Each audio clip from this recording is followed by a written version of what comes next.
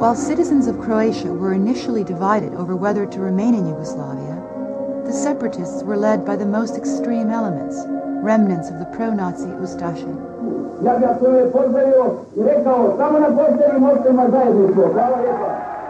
As the New York Times columnist A.M. Rosenthal would write, in World War II, Hitler had no executioners more willing, no ally more passionate than the fascists of Croatia. They are returning from 50 years ago from what should have been their eternal grave, the defeat of Nazi Germany. Adolf Hitler considered Yugoslavia to be an artificial creation of the hated Versailles Treaty, which ended World War I. To break it up, he set up a puppet state, an enlarged Croatia, which also included Bosnia-Herzegovina. As its leader, he appointed the fanatical Croat Ustaše Ante Pavelić.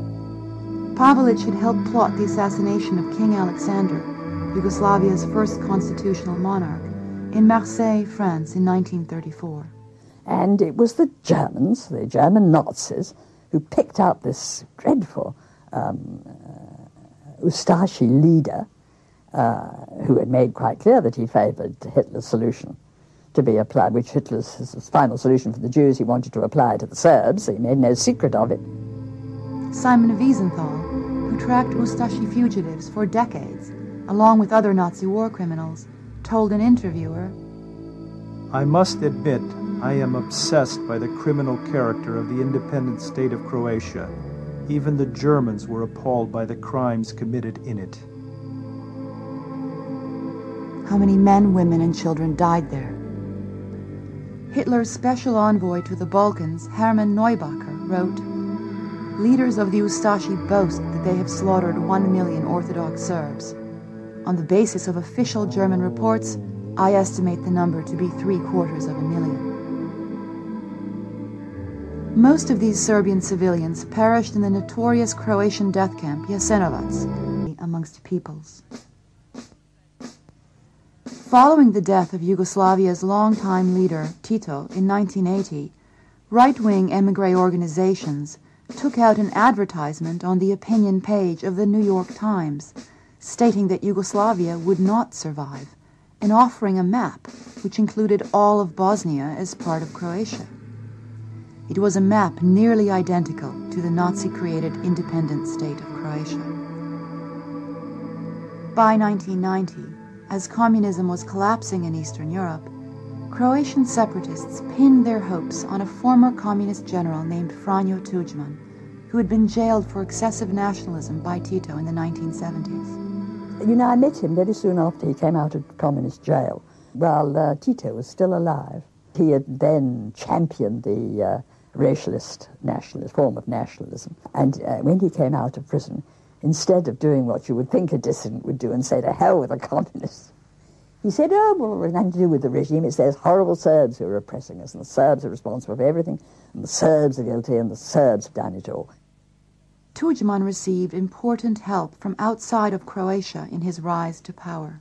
The German Secret Service was enormously active in Croatia and in all of Yugoslavia, trying in the 80s to build bridges between what were called the national communists, Stipe Mesić, Franjo Tuđman, in Yugoslavia, and the Ustaša revanchist organizations which lived in the diaspora of Croatia, that is to say, all of the people of weight and influence who had fled the former Nazi puppet state in 1945.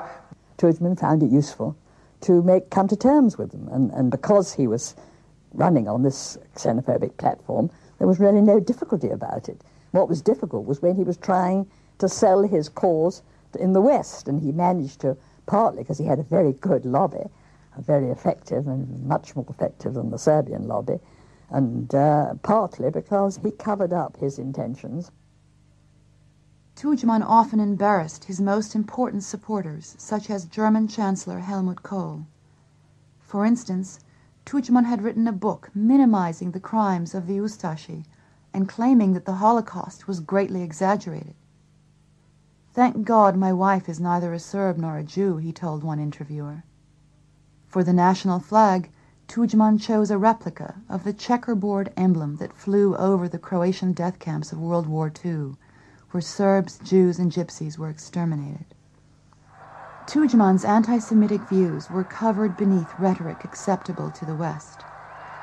With the help of Reuter and Finn, a high-powered American public relations firm, the New York Times found space for General Tudjman's new and misleading image on its opinion page. In the article, Tudjman promised that there would be no purges against the Serbian population in Croatia if it separated from Yugoslavia. Tudjman declared that Croatia was for the Croats. That was his slogan, a racialist slogan. Croatia for the Croats, with the implication people who weren't Croats, and there was a very substantial Serb and Yugoslav mixed variety, didn't feel that they were in fact second-class citizens, and he recognized them as such. A full 6 months before fighting broke out, Serbs were purged from positions in government, news organizations, and the police. Their homes were dynamited in cities such as Zagreb, Zadar, and Dubrovnik. For the first time since World War II, Serbs in eastern Croatia began to flee across the Danube River. Serbs working in Croatian cities were required to sign loyalty oaths. Those who did not sign were fired. Those who did sign were fired later. Serb homes, apartments, and businesses were attacked. Predsjednik Republike Hrvatske, gospodin Franjo Tuđman, dao nam je odobrenje da po prvi put formiramo nenaoružane odrede civilne zaštite Hrvatske demokratske zajednice. Any doubt that Tudjman himself issued orders for the expulsion of Serbs in Croatia was removed by Tomislav Merčep, a senior member of Tudjman's ruling party, the HDZ. Merčep would later be identified by Croatian police reports as one of 2 Croatian leaders who directed death squads that murdered hundreds of Serbian civilians in eastern Slavonia around Vukovar and Osijek in the fall of 1991. He received little press coverage in the West, but Merčep was, in many ways, the spark that set the fire of war in Slavonia, a disputed region of Croatia where the Yugoslav War began. Merčep's co-leader of the Croatian death squads was Branimir Glavaš of Osijek. Unlike more discreet members of the ruling HDZ party, Glavaš made no secret of his identification with the World War II Croatian Ustaši as he welcomed returning Croatian prisoners of war. Slobodno recite da ste Ustaše I jeste I došli u svoju domovinu. While some French intellectuals were hailing Croatia as part of the new Europe, old and familiar